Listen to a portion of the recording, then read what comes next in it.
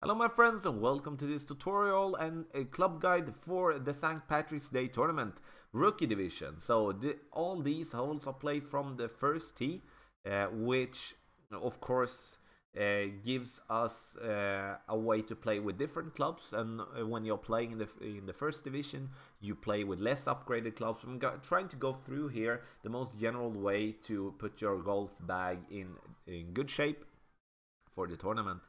Before we start, do not forget to hit that subscribe button on the channel.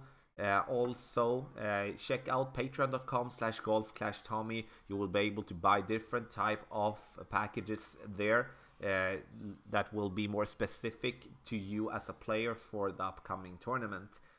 All the holes can be practiced on tour number 4, which is the 6-star hotel.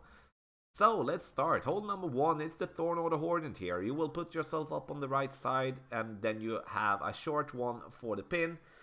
You will not have that much wind and the ball will not be affected by the wind that much for your second shot. So if you're lucky enough, you will get the eagle there, but choose the Hornet or the Thorn on this one. Hole number 2, we do have the Viper or the Backbone, depending on how you want to play it. If you want to hit it into the rough, just on top and close to the green, you use the Viper. If you want to bounce it in between the bunkers, you go with the Backbone. Check out the tutorial I made from the front tee with on this hole, and you will see what I mean with hitting the rough just close to the green.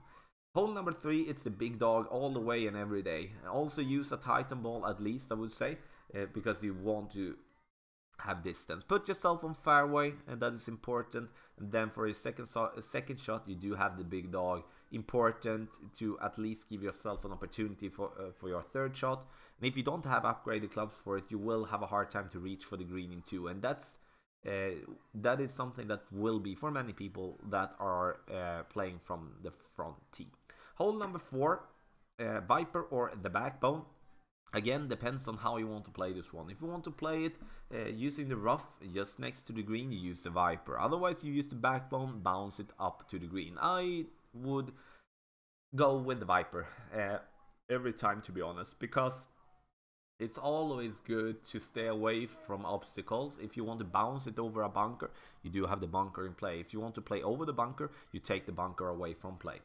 Hole number 5, Saturn and the Thorn. You need to have a lot of backspin on this one because you want the ball to stay nicely on the green. So also use a ball with a lot of wind resistance if that's possible, but choose clubs with a lot of backspin. So if you don't have the Saturn or the Thorn, choose clubs that are that do have a lot of backspin. Hole number 6, par 5 again, and we go with the big dog. We do need length here. Especially if we do get a little bit of tailwind, but in general, this is a birdie hole. You shouldn't be that hard on yourself if you are only making a birdie, because many people will not be making an eagle. Hole number 7, Viper or the Backbone. Here depends actually on which type of ball you're using. If you're using a ball with distance, then you will play with your long iron. If you play with a basic ball or with a Marlin ball, then you will be playing with Backbone or a long iron for that instance. So important there to bounce it over the water to go onto the green. And depending on you're playing with your wood club or your long iron, you do have a different type of spin to use. So check out the tutorial for this hole on the channel. Hole number 8, Thorn or the Hornet. This is a hole where I do think you need to have an eagle at least 1 out of 2 times in the weekend round. So have that in mind, that you put yourself up to the fairway. If we do have the wind for it, go for the green in 1. Hole number 9, the big dog here. You do need length on your second shot, but the most important part here is to go for the fairway. Put yourself nicely on the fairway and don't try to do anything special. Use 2 bars of topspin with the driver, curl it around a little bit. This is an opportunity for you to actually use a quarterback if you do have that one, instead of the extra mile if you don't have that much curl on your extra mile.